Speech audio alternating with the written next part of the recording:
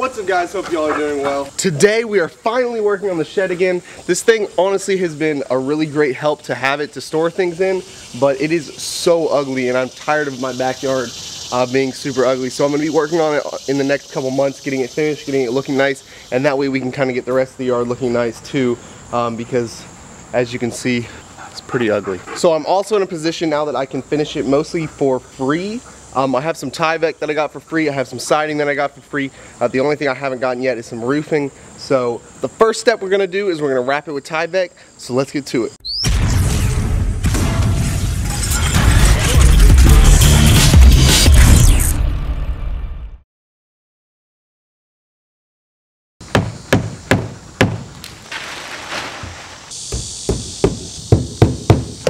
So in case you guys didn't already see, we are putting out this Tyvek with these little button caps.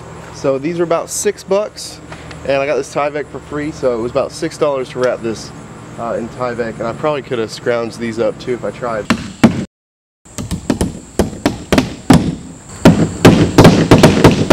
Want to see how fast I can nail?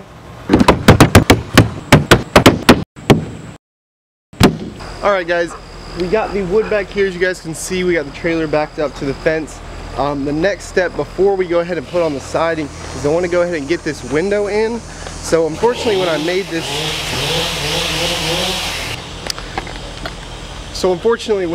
this window opening, I did not actually think about what the standard size for windows are. So lesson number one, if you're going to do this, make sure you do your research and know what the standard window sizes are, because this is too short. So I'm actually going to cut it out and reframe it just a little bit. So I'm not going to video that because I've already done that once, but I'm going to go ahead and reframe it, and then we'll be able to put the window in and we can start on our siding.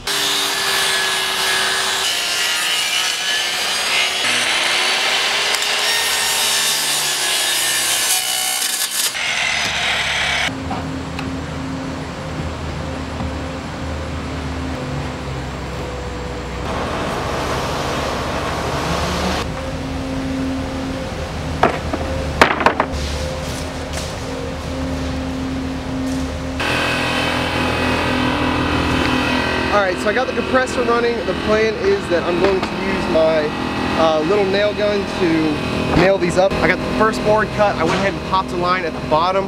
That's where I'm going to be putting the bottom of my board, so I can cut them all basically the same length. So let's get to it.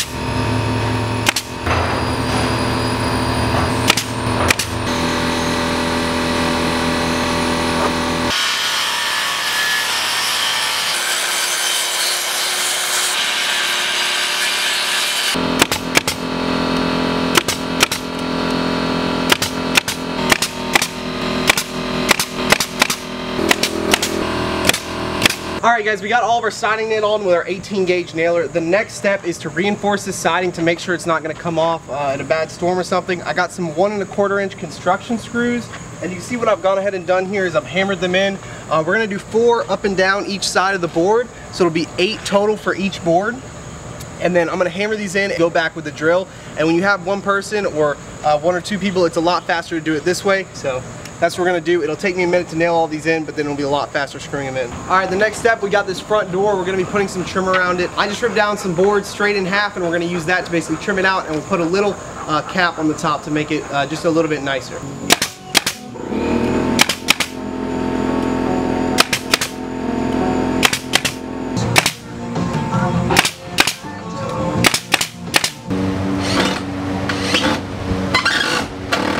So as you guys can see, my shed ended up with a different looking door. This one came from a site where these people were getting rid of this door. Even though it's like a $300 door, they were replacing it with an even nicer one. So I ended up saving about $300 using this recycled door, and it's a pretty nice door, to be honest.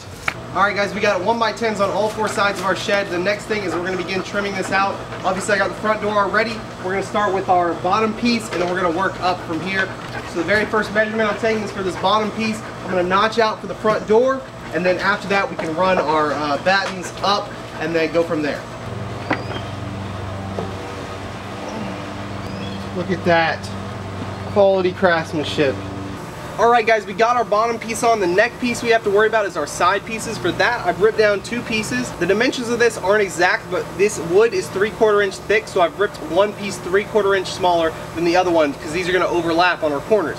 So the first step I'm going to do is I'm going to take my brad nailer and nail these corners together so that way we get a nice flush finish, and then I'll be able to screw them onto our corners.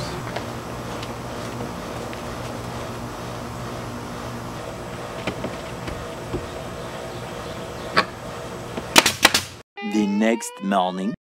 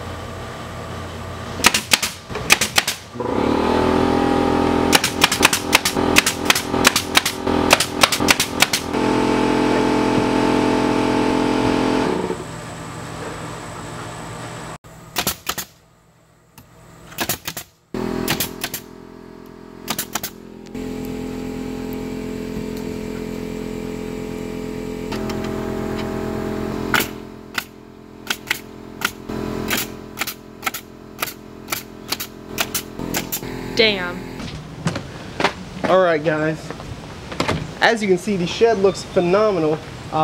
Once we put the battens on it, really finished it out, covering up all those seams. The last thing that I've done is I put some base cap on. I actually got all of this for under $10 for all 4 sides, and I got that from a Southern Surplus, and they've got really awesome deals there. So I got that for under $10. I just threw that on there. Nikki actually helped me with the back side and with the sides, getting all the measurements, because there's quite a bit of measurements. But after all that, because the shed is done and it looks great, Nikki and I decided to do a little bit of celebrating, and Nikki had the great idea to build a giant slip and slide. Hold your horses. Hold them. AC. We didn't build this for you.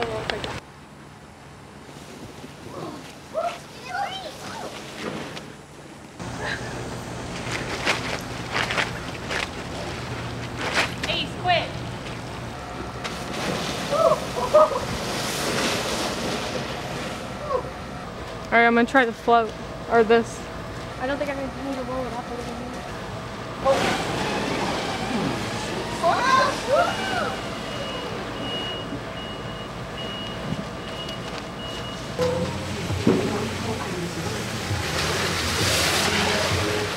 Here, get on the purple one. Alright, you ready? Yeah.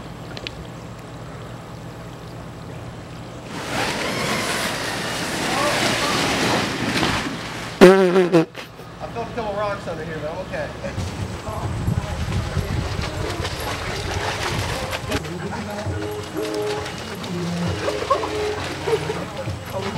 Yeah, go.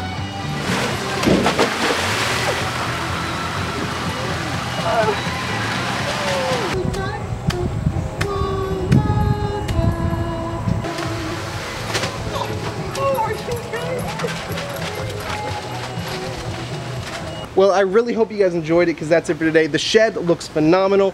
We really put a lot of time and effort into putting this siding on, and it really pays off. The last thing that we're going to be doing in the next video is I'm going to be putting a roof on it, and we're also going to be painting it. So if you guys have any paint suggestions, let me know in the comment section below. I've been thinking about white, but Nikki pointed out that it might get a little dirty if we did it all white. So let me know if you guys have any suggestions on what color and what type of paint I should use for this. If you guys haven't seen part 1 through 4, I'll leave a link in the description for that. As usual guys, thank you so much for watching, and I'll see you guys in the next one.